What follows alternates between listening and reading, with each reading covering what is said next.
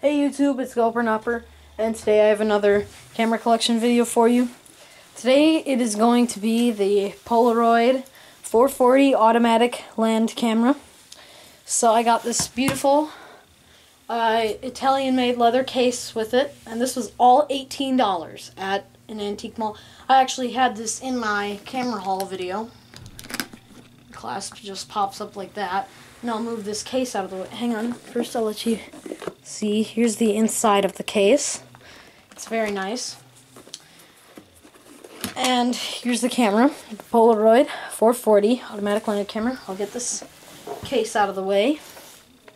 So it says right here, lift. So you lift this up and then fold it down. And then here's your camera. So then what you do is this spring right here, push it up and then take this off. And then here's the camera. So this flips up, and then see there's a little arrow here, so that means you push this up.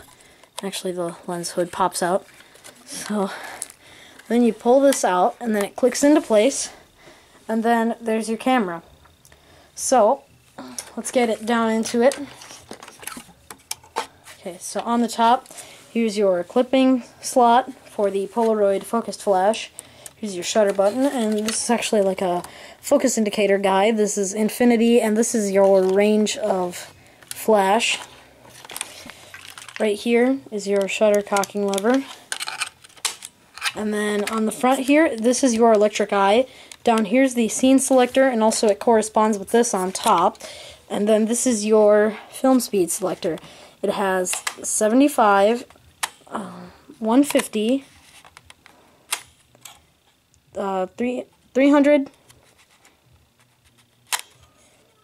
and 3000, and then it goes right back to 75. And then around the lens here is your light and darken control, and then that's it. So to close the camera, you actually press down on this little bar here, and it goes right in, and then the front finder folds down. And I'll go over how to put the case back on it in just a second. So, to operate the camera, first what you need to do is this uses the idiot-proof Polaroid 1, 2, 3, 4 system. The 1 buttons are on the side of these, and what happens is you look through this rangefinder here, and then you push these left and right to focus, and you'll see the camera actually goes in and out. This thing's in just excellent condition. Next, you would actually press number 2, which is the shutter button. Then number 3 is right here. This is the shutter cocking lever, just like that. And then number 4 is actually pull your tabs. So there would be a small white tab sticking out of this slot. You'd pull out that small white tab, then a large yellow tab would appear in this slot, and then you'd pull that out, and that would be your picture. And after the allotted time, then you would peel it apart, and then that would be your picture. So the scene selector basically just goes like back and forth here. And then if I look on top of the camera, you see where it's highlighted yellow. It reads 75, 150, and 300 speed, bright sun or a dull day, also flash, and 3000 speed only indoors without flash. If I switch the scene selector, the yellow comes up to here, and it is outdoors or flash, and bright sun only. Back to that. And then if you actually look into the lens, you can kind of see the aperture. Hang on, it works better if I... Okay, so you can see it get a bit smaller there. Then on the bottom of the camera right here, this releases the film door lock. Oops, it's caught around my tripod. Sorry about that.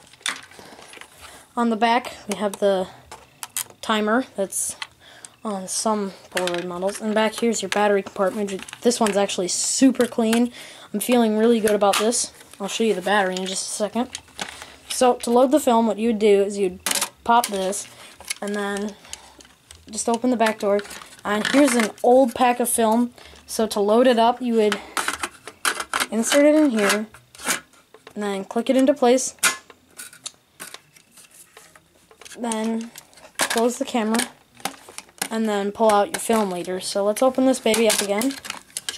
To actually clean the rollers, you pull up on this red tab, and then you can fold the rollers down to clean them. Mine are nice and smooth and they work well.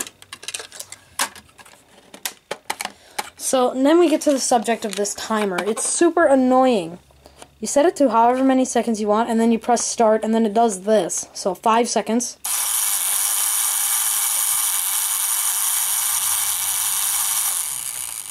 Then when it stops, you know to take your film apart. Alright, so let's get into the subject of what this is for. This is for the Polaroid focused flash. And you probably saw the little top of the flash cube when it was in there. Here it is. This is the Polaroid focused flash. As you can see, it has the mounting bracket and a light and darken control. Also this special cord. Now what this does is it clips right onto the top of your camera. And then this plugs into the side here. Then what you need to use this is a high power GE flash cube. It actually has a spent bulb on this one. This is what flash bulbs look like when they're used. They get all dirty on the inside and it actually melts the glass. It gets so hot. So then take your cube and you pop it right in there. And then this advances the cube. And then when it gets to 4, it stops, so you have to take it out. Now actually what I would do is, if I were actually using this, I would put the used bulb in, facing out, and then advance it once. So that when I go 1, 2, 3, oh, it's the used bulb. So, on to the, why it's called the Polaroid focused flash. Now how this works is when you're focusing, when these get pushed back and forth, look at the flash. These louvers go up and down. And that's why it's called the focus flash. Also the light and darken control. Because this light and darken control actually doesn't work when the flash is plugged in. So that's it for the focused flash. And the cover. I got the How to Use Your Polaroid Land Camera Model 450 or 440. And I'll just take that out. And then see, here's your user's manual.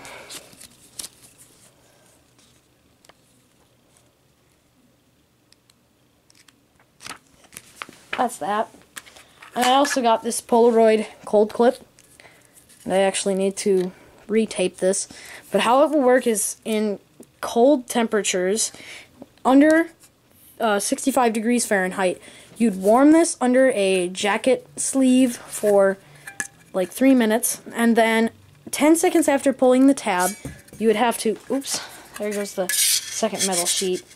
You would have to open up the cold clip and put your photo in there and close it, and then put it under your sleeve for 1 minute while the picture develops, otherwise it'll be all muddy and gray looking. And actually, just for convenience, I put these in here. Some copy order envelopes. And I actually just put a print out in here just because. And I actually got a lot of these. I'll show you. This entire stack of them. And what these are is they are print mounts. So how this works is you take these and you peel off this brown paper card in front of them, and this is really sturdy paper. It's like cardstock, except there's about 4 of them in here. See, this actually just snaps right off. But you'd peel these pieces of brown paper on there and then stick your print on there, so it's got a nice mount on the back, and that's what that's for. Now, onto the battery. These cameras use ever-ready 4.5 or 3.0 volt batteries, and this one actually had a Mallory alkaline battery. This is the 3.5 volt version, and this is the PX24. 3 volt. Now if we open up the back of the camera, you'll see these clips only go in its corresponding thing. So actually you have to take this end, clip it in there, and you'll feel it snap. It's a bit sticky, and this one just pops in there, and then this actually just clips right in there. Nice and convenient. For some reason, sometimes the timer goes off. That's about it. Here, I'll close up the camera again. And then actually, when you're done, here I'm going to put all this stuff back in the cover real quick so I don't forget to do it later.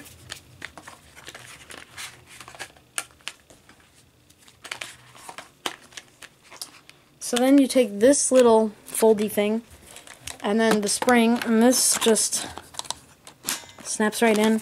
Then this folds up and over the top and then clips on by a magnet. Then that's it. And actually, reorganizing the case, I just take this and I set it right in front of all the other stuff. And then I close it up again using this. And then that's it. Thank you all for watching. Please rate, comment, and subscribe, and I will see you guys next time.